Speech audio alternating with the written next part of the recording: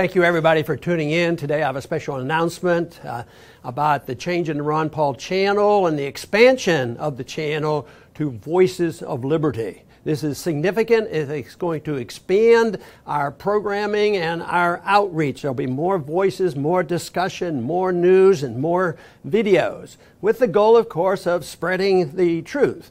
You know, when we first talked about this, somebody came up to me and said, well, why are you talking about Voices of Liberty? Why don't you talk about a voice for liberty? And because you are a voice for liberty. And I said, yeah, I think so. I think I qualify. I am a voice for liberty.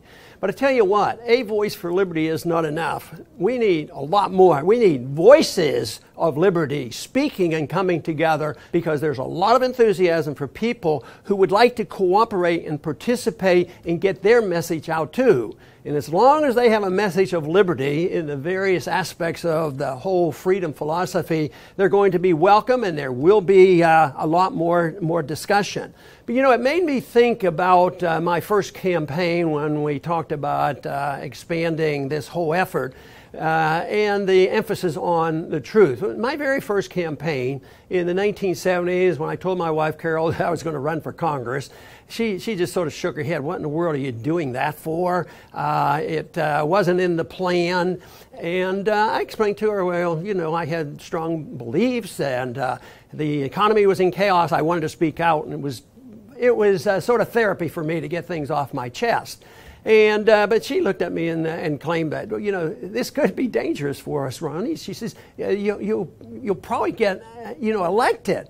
So I assured her this wasn't possible, because in the 70s it was very lonely. The conditions were so different, and to take a position where you would not be voting for any welfare or any warfare and arguing the case for sound money and the Constitution, I said, it's not popular. People are still locked in on welfare and transfer payments, and what's the government going to do for us? But her analysis, even in the 70s, was something that really stuck with me, because she says, you know what, you're going to get elected because you're going to be seen as telling the truth. And I was probably the cynic. I thought, oh, no, they really don't care about it. This is for me. I'm just going to talk and get the message out the best I can. So it's not going to be a big deal.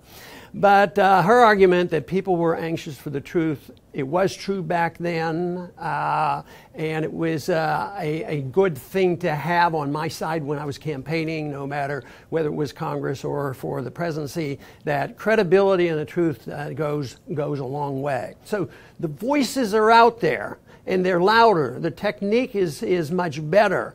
And we're going to bring these voices together. There are already a lot of them out there, and there are some, believe me, that we don't even know about, and they'll be able to join us and participate and give us their views and tell us what's happening around the country. So this, to me, is just moving one step forward, where we're going to reach a lot more people.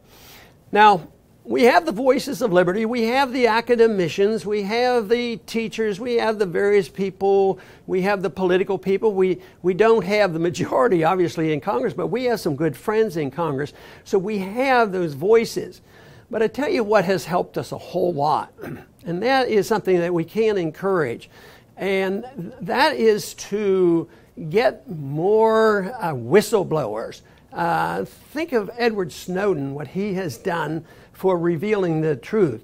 Think of what Daniel Ellsberg did in a much more difficult time, and he narrowly escaped going to prison for this. And of course, Edward Snowden might not even ever be able to come back to this country.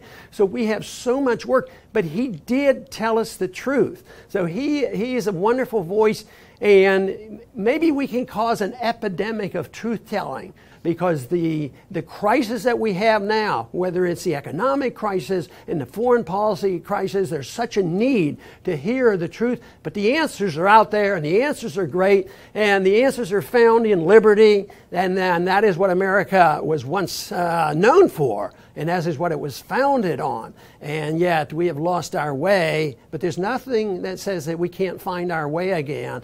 And I think that is what you're going to see happen. If we are successful, and I am going to work very hard to make it successful, if we can bring these giants together whose voices are fantastic, and they can deliver a message not only as well as I deliver a message, but many times much better. So we're going to bring these people together, and I'll tell you what, we can change the world. And in the meantime, as I always said, I'm probably talking to myself, let's have a lot of fun while we're doing it. I want to thank you very much for tuning in, and tell your friends about Voices of Liberty.